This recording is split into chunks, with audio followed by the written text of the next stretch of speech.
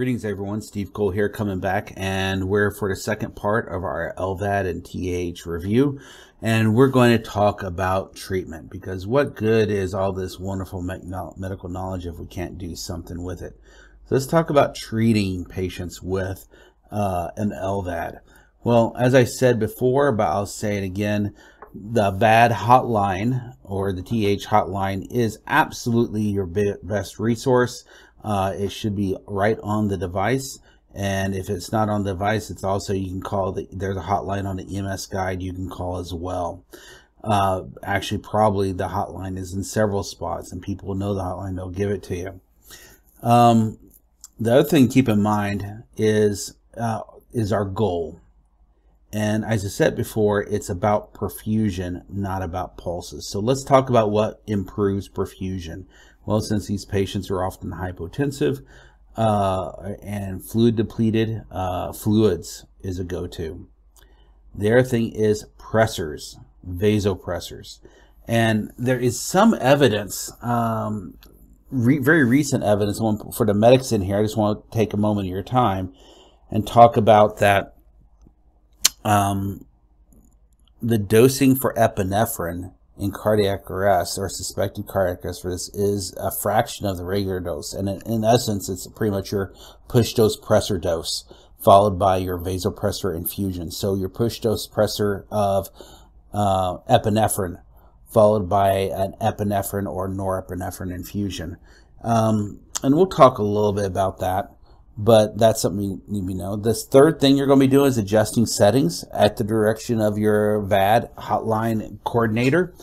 And things like CPR and electricity if they're in VTAC or VFib, are pretty much your very last resort.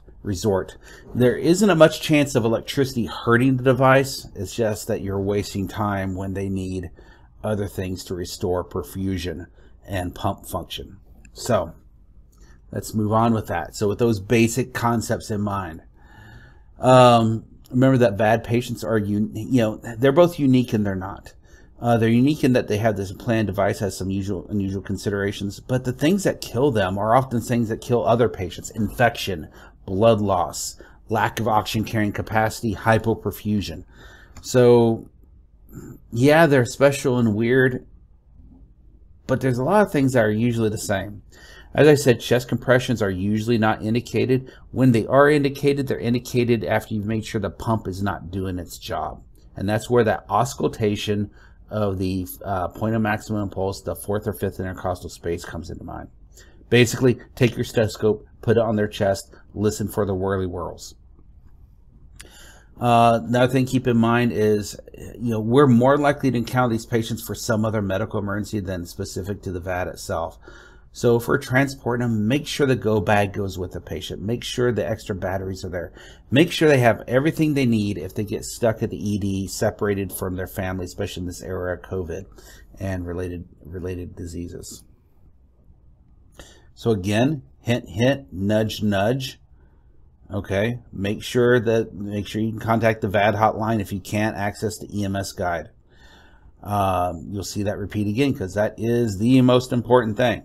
Secondly, verify that the pump is on, and that's a quick look. See what the liter flow is. Make sure that you have a whirly whirl in the chest. Involve the caregivers. They've had way more training than you have on this. Now, the sad point is that they're calling you because either A, it's unrelated to the VAD, or B, they've exhausted their resources. But involve them, find out what's normal. Vomit care. Now, what is vomit? That's what your vital signs. That's your oxygen. That's your monitor. That's your IV. For fluid resuscitation, and transport is usually indicated. Now understand that vital signs are impacted, such as blood pressure, but you can still get a SpO2. You might be able to get a MAP, and those are crucial.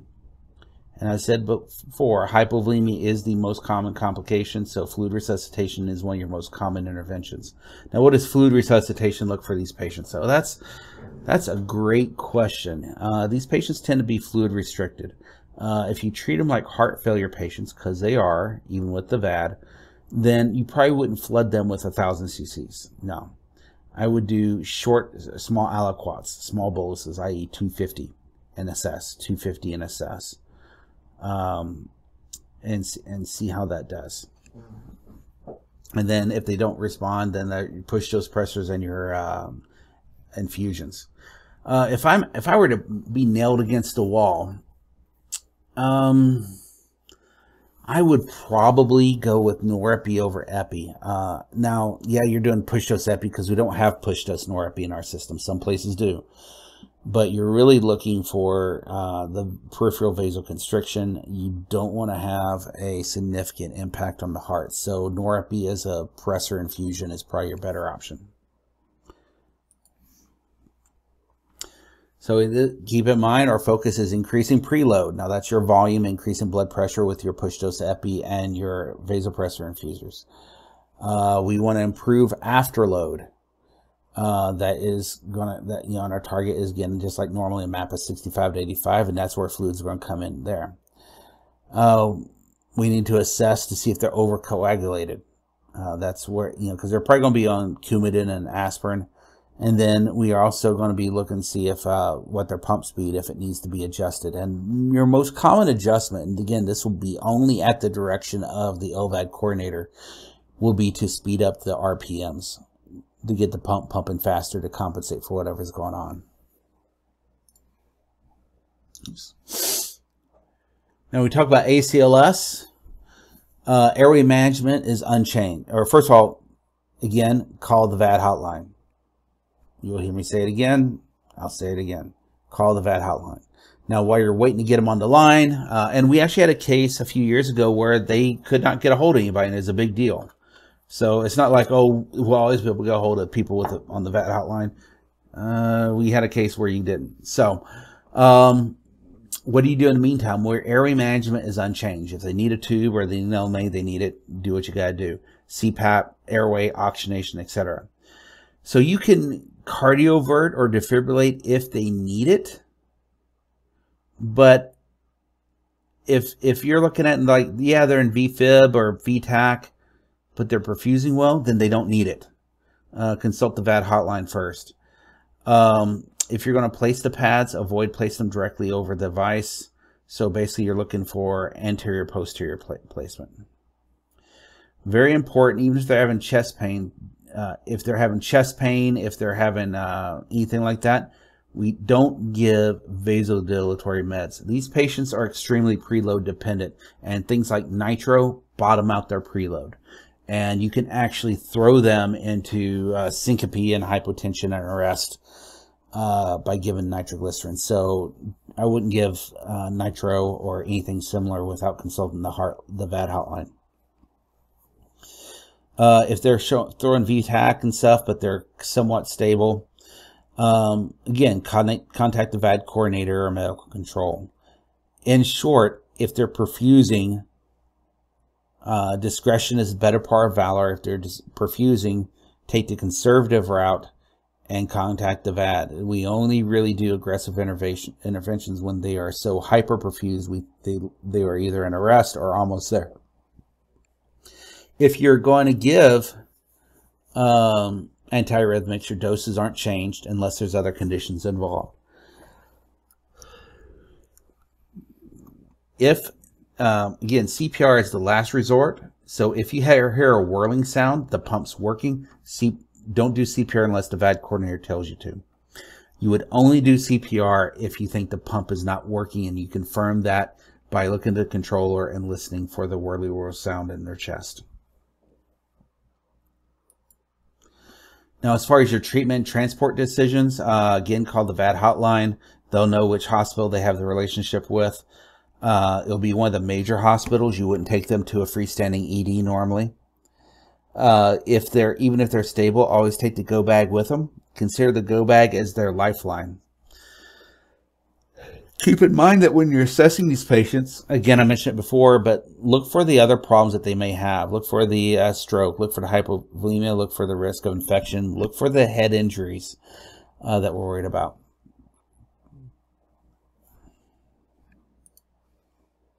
And did I mention call the VAD hotline? Okay, with that, we're going to wrap that up, and we're going to talk a little bit about artificial hearts.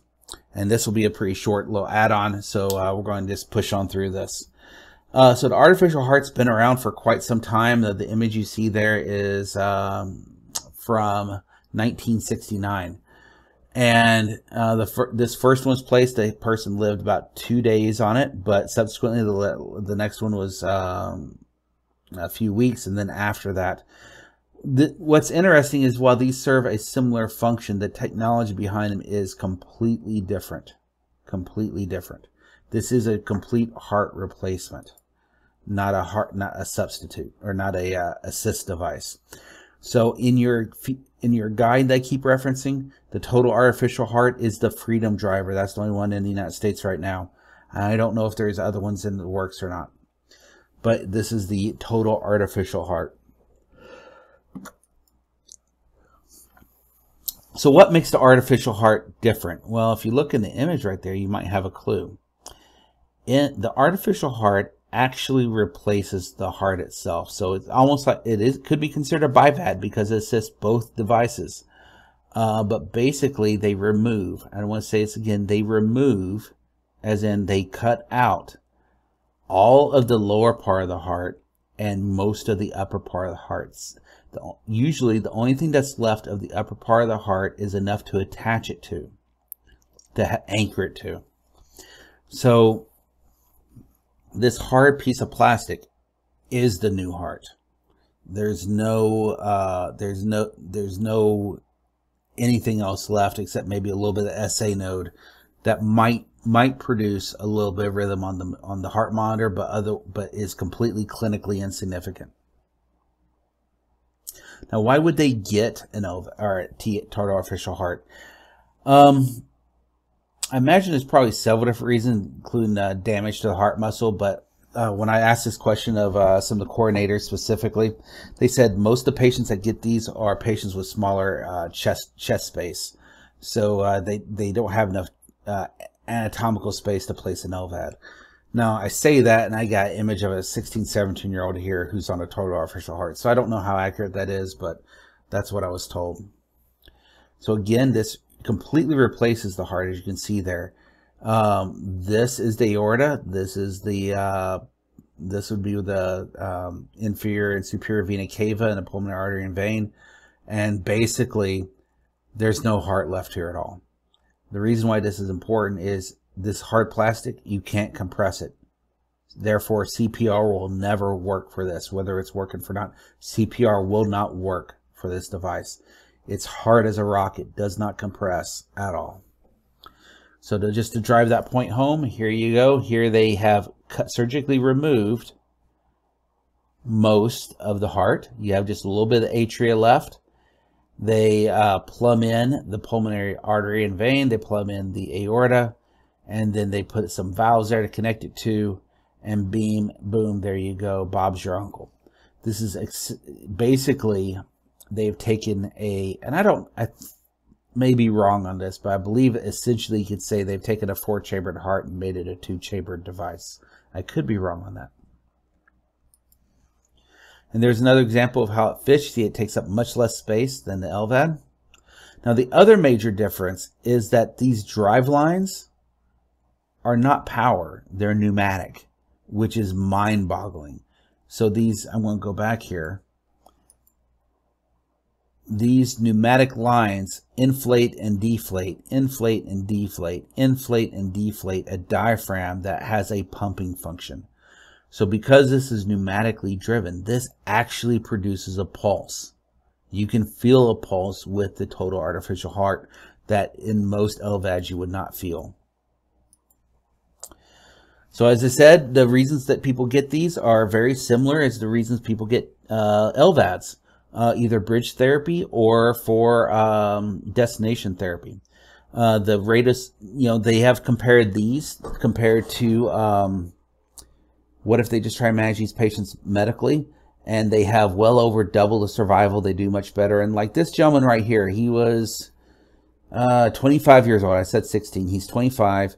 He had a viral cardiomyopathy that devastated his heart, and as a result, and he was very athletically active, and as a result, he was placed on a TAH. And this is him. He plays basketball, or he played basketball with this thing. He's gotten his replacement heart, so he doesn't have one of these. But again, I want to ask you to stop and look at this cable here. This is not a drive line. This is a pair of pneumatic lines. Do not cut these. They're very hard to repair. Pneumatic lines. So let's compare VADs versus TAH artificial hearts.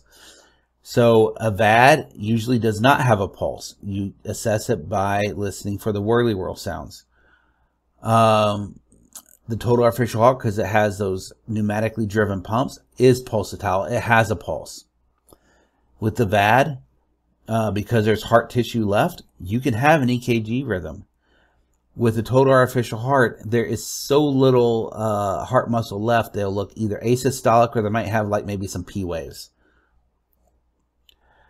For the VAD, absolutely no nitro without special order because they're preload dependent.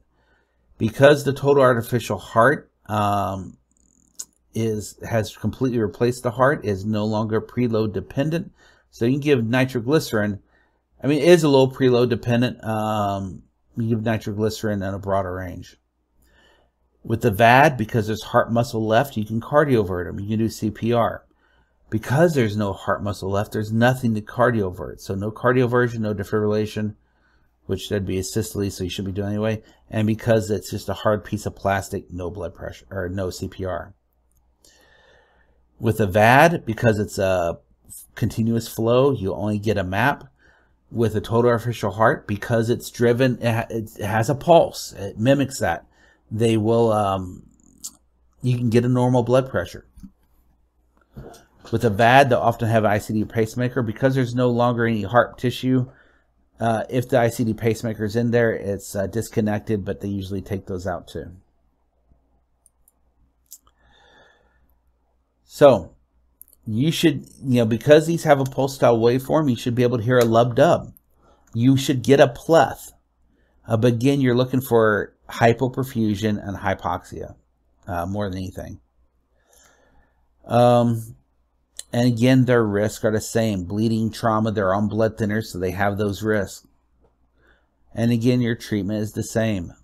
Call the TAH hotline. Verify that the pump is on. If you can't find the hotline, they should have the labels on there, but if you can't get contact, it's also in the EMS guide. Everything else is the same. Again, hypovolemia is our most common complication. ACLS, again, don't administer anything that dilates the myocardium or the vasculature without talking to the hotline. Since there's no heart, there's no antiarrhythmics to be done, because there's no effect to be gained.